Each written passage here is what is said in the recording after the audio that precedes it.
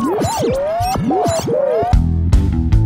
Trader Cobb Crypto Show, talking business in blockchain.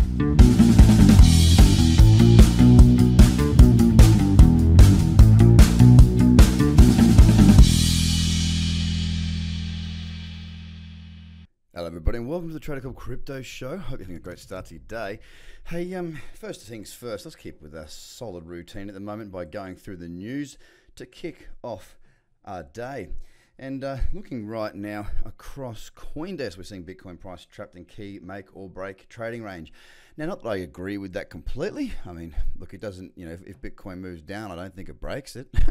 I think the breaking point, well, not the breaking point, but I think the really bearish point would have to be if we break down through the low of 37.61. And although we're a couple of $100 above that, which, we're only a couple of $100 from setting new highs in the trend. So we're sitting right at the midpoint. We may consolidate for quite some time yet, and we'll just have to wait and see. The real crunch point is if we actually break down through the lows of 2018 on the December 15 low of 3,215. But, I'm still sitting here, I'm still enthusiastic, and I'm still watching this market thinking, well, there's not a great deal going on. Not on Bitcoin, but the alt market is pumping. Second bit of news here, key indicators show Bitcoin price could be losing steam on Bloomberg. Well done, Bloomberg. Once again, touching on something you've got no idea about. And I'm not just saying that because I want Bitcoin to do well, but I mean, here's the follow-up. Technical gauges signaling long-term buying demand for Bitcoin are deteriorating, and as such, buying pressure could increase. Oh, I don't know. They seem like the left hand's not speaking to the right over there. In Bloomberg's land, Ripple price eyeing upside break versus Bitcoin. I don't know where they're going to get that from, because to me, it's completely sideways, and we'll have a look at that in a minute. We're seeing Binance Trust Wallet add support for Ripple, credit card payments, wonderful cryptocurrency block products. Sutler Ventures welcomes the Block Venture Coalition as partner.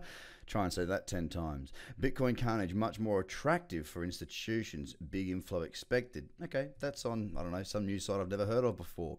We've got NASDAQ licenses, tech to new cryptocurrency trading platform. Excellent. Binance, again, back in the news, talking about it surging, which is interesting because it's down 2.2%. Again, an indication of news being nothing but information that you can look at. It's not an indicator for buying or selling. And then we've got some Mickey news, mickey.com.au, Trader Cobb, Bitcoin battles with 4,000. What's next? That's me. We've already done that. Mexico's central bank publishes Catch-22 rules impacting crypto exchanges. So Mexico's central bank's in the mix now. Electroneum.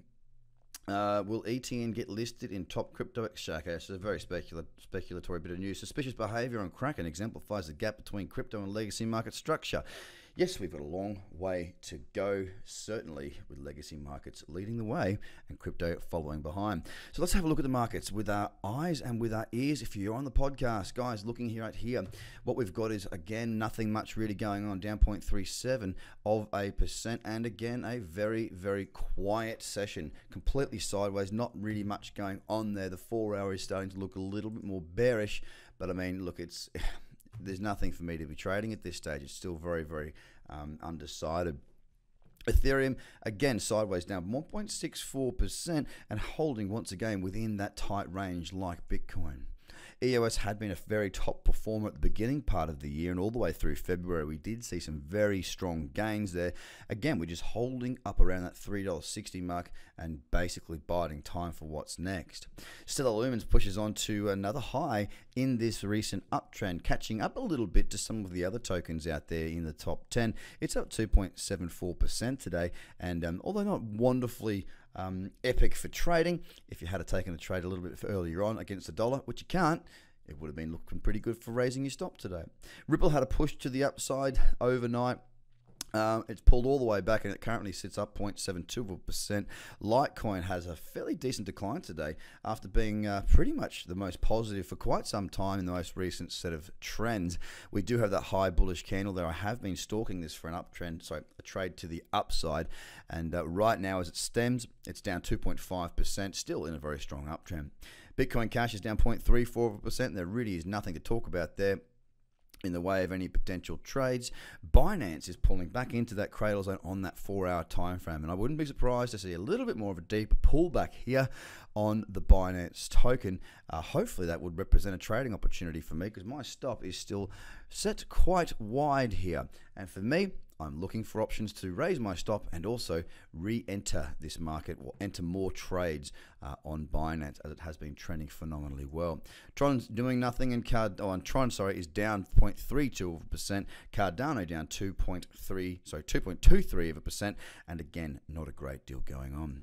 Ladies and gentlemen, I challenge you to get across to the website, get yourself on the bi-weekly video newsletter. Check out the webinars as well. www.tradercobb.com/free tools.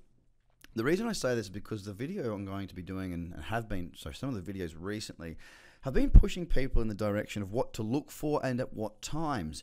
Of course, we've been seeing Bitcoin very, very sideways over the last few weeks, basically nearly a month now. And with that being the case, opportunities do certainly present themselves. My watch list right now, for the most part, is against Bitcoin. There is a reason for that. It's because Bitcoin's sideways. So if you want to learn how to trade, or if you want to learn where the action is, even if you don't want to trade, you've got to get across to tradercobb.com and take advantage of some of the free opportunities that are currently there.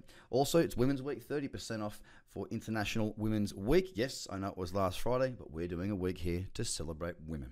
Have a great day. I'll speak to you again very, very soon. Bye for now. The Trader Cobb Crypto Show, talking business in blockchain.